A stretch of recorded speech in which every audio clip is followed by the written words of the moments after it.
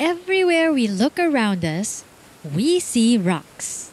This is because we live on a big rock.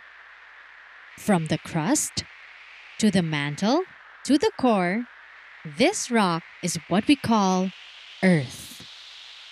And this rock holds many stories. It tells the story of how a mountain rose up from the ocean floor, or how an entire island is formed. It tells the story of the most ancient organism. It tells the story of treasures hidden inside mountain caves and deep, deep under the earth. These are some reasons why geologists travel, climb mountains, cross rivers to explore, gather, and study rocks.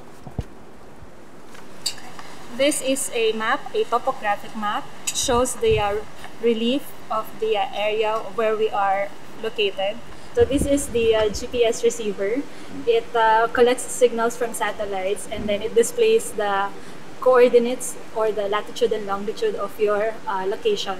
And then, so we use the compass. The compass is used for locating ourselves and also for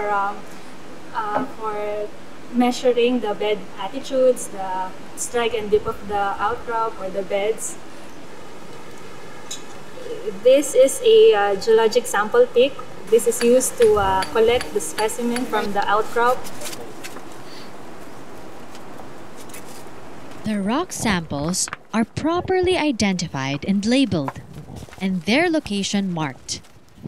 And from studying these rocks, geologists hope to release the stories etched on its surface or buried inside. So go ahead, pick up that rock. Let's find out what story it holds. You'll never know.